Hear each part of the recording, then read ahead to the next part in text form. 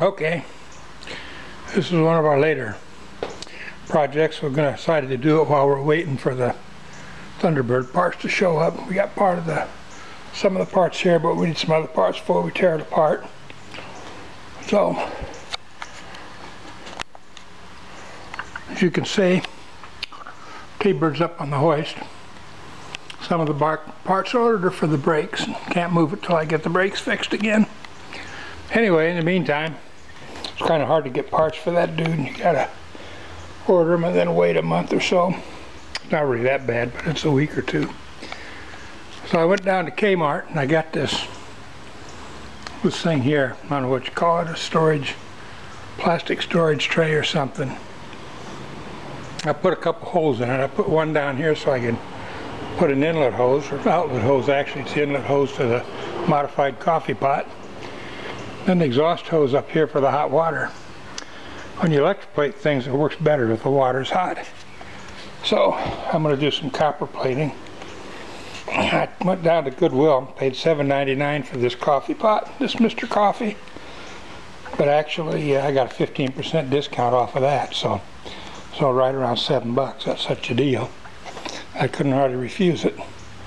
And I took the bottom out and I tapped into the heater's inlet and outlet hose. So this here's the inlet, which used to be the water that was in here that went in to make your coffee. And this used to be the outlet from the heater. And that used to run up as it perked and came down through your filter with the coffee in it, and it made your coffee.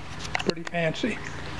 Well, I've modified it so that it still gets this inlet water all right from here, and then the water runs up when it's real hot, feeds back into the vat at this end.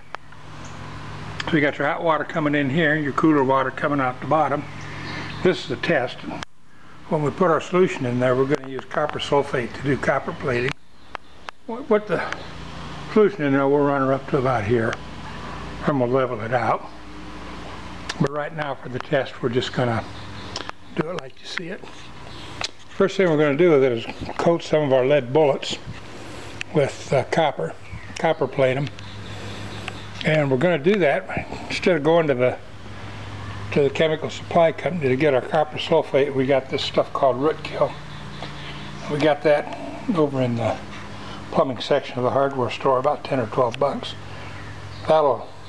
Is going to coat a lot of bullets, let me tell you. And it's about a hair thickness is what that copper coating will be when we put it on there. So it's not there's not much of it, but it's enough to keep the lead from fouling the barrels of your guns, which is what it's all about if you make your own. And making your own is a lot cheaper now that Obama, Bloomberg or whatever, Bloomfield, whatever that guy's name is, New York, has screwed up the supply of all the bullets and all the lead and that kind of thing, so you're kind of stuck with making your own. Probably have to make your own guns now. I probably need to get a 3D printer and do that too, but anyway, in the meantime, we'll just copper coat our own bullets. So now we're going to turn it on and we're going to let her heat up, make sure that works. And I'll get back to you when she's perking.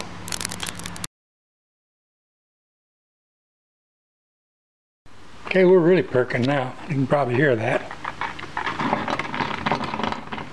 We got hot water running all over the place. Put the lid on so it doesn't shoot any steam out and scald me to death. First thing always is safety, you know. That's what they say. We won't say too much about that though. There aren't any Underwriters Laboratory guys watching this. Wow. Such a deal.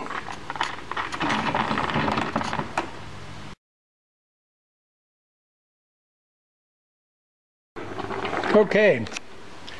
Been running about 20 minutes. And we're right at, I don't know if you can see that or not. I hope that'll focus, but we're right at around 155 degrees. A little too close, maybe if I back up and zoom. We'll see what happens.